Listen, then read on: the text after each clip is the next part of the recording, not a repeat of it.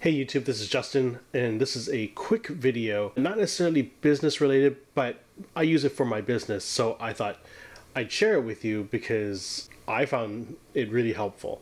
So Photoshop recently launched the generative AI, and it's currently in beta, so it's only available in Photoshop beta.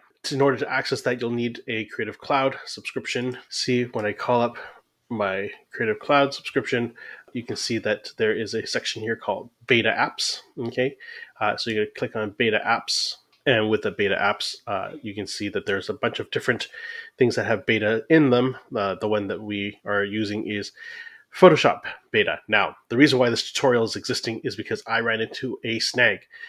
When I first installed Photoshop Beta to use the generative AI, I ran into a problem. I was trying to use it, and unfortunately, at first, it didn't work. So I would load an image, and I'll just load one here. And when I first did it, this button here, the generate button, was grayed out. Now, if this happens to you, this fix will help you get over that hump, hopefully. I ended up being on call with Adobe, and Adobe did a great job. Their customer service was great. They did a remote session to help me get me up and running.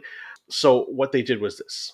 They actually ended up in the remote section going into the applications. Now, in the applications, you'd find Photoshop Beta, the application file. So it's this one right here. And you would right click on that and you get info. Now, getting info brings you up to this little side panel. What they clicked was open using Rosetta. Now, on a completely personal level, I don't know what Rosetta is. I think if I remember right, I probably heard something about it, but it's some sort of program that needs to run in the background, especially after the introduction of the silicon chips from Apple. But don't quote me on that. That's what I think it is. If you know, let me know in the comments below. That'd be really helpful. At least I can learn something new. But otherwise, this is what they clicked. They clicked open using Rosetta, and then they had me start it all over again. And once I restarted it, all of a sudden this came up. So what I would do to just illustrate it, because you might as well kind of show you the power of what this program is now really working on, and the generative AI is going to help photographers in a way that will help them speed up some time, give them maybe some of their life back. Photoshop has come up with a plethora of new features, but this particular case, generative AI, is really awesome in a scenario like this. So we're out at a park in our wedding division, Mapbox Memories.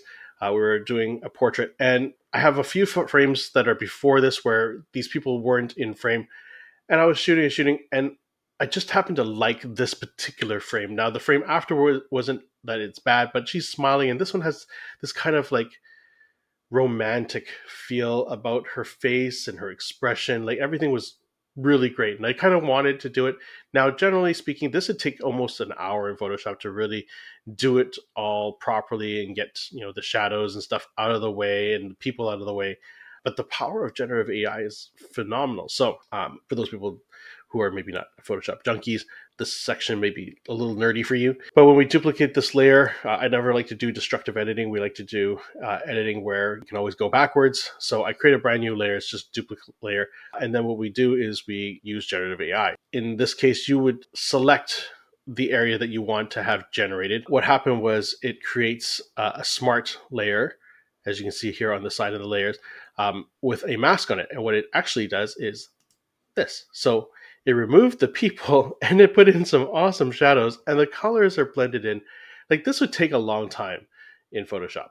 It's so awesome in that it gave me different options to work with. And so, but I like this because it feels like it's open.